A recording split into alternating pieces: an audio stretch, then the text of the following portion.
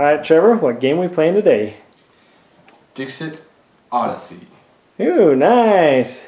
Another Dixit game. Yes. Well, we haven't reviewed one yet, but...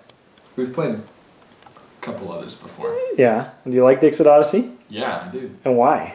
Because it's the artwork and it's kind of an abstract game, and it's just fun to see the creativity that people come up with. Very abstract and good for groups. Yeah. Alright, well cool. Tell me what it's all about. Well, it's about, you have cards. Okay. Each person will have 6 cards. It can play up to 12 people. So each person will draw 6 cards. I'll just draw 6 for myself.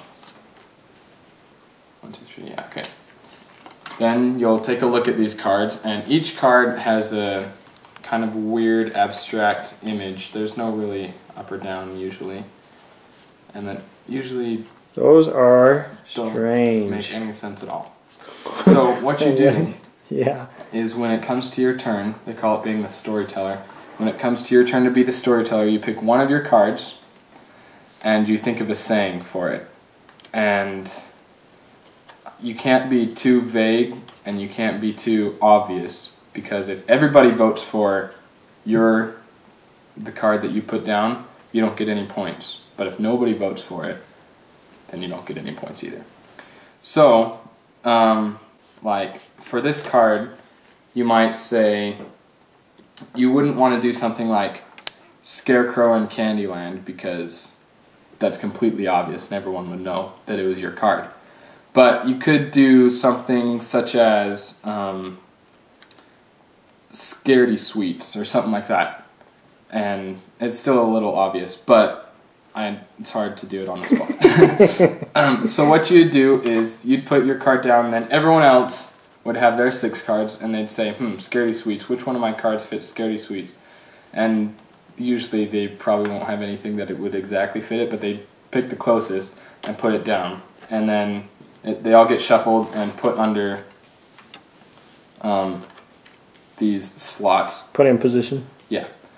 And then, on your little player card that each person will have for this, if there's 1 to 6 players, you'll have 1 of these pegs. If there's 7 to 12 players, you'll have 2 pegs.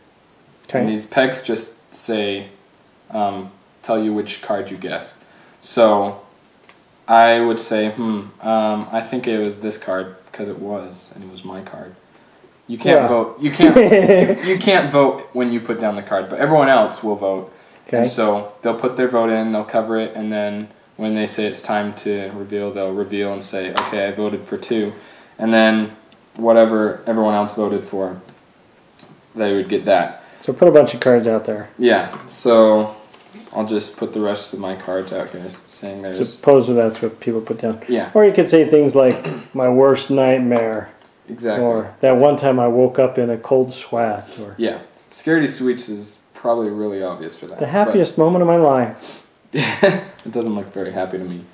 So, my card was number 2. And I was the one that gave this thing and put it down, gave the story. And so, one person voted for 2, so that means I automatically get 3 points because someone voted for my card. But again, if everybody voted for your card, you get no points. Right. And if nobody voted for my card, then I would get no points either. Okay. But they would also get 3 points because they picked the right card. Now, all the other cards that people voted for, they don't get 3 points because they voted for the correct card. However, this person voted for card 4, and this person voted for card 4. So whoever put down card 4 tricked some people, and they'll get however many votes they got. So they got 2 votes, so they'd get 2 points. Sweet.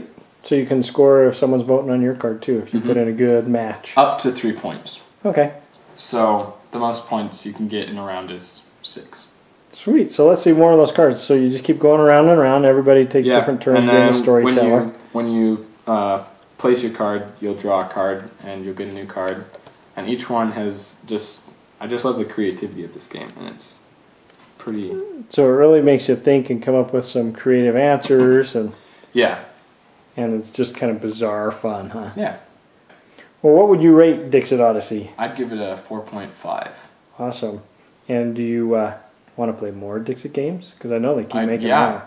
I think expansions would be really fun, just because there's we've played through all these cards as a family, so I know what most of them look like. I mean, I wouldn't be able to recall them, but if I saw the card, I'd be like, oh yeah, I've seen that one before. Yeah, but you can make up something new every time. And yeah, and so it's just fun. All right, thanks, Joe. Yep.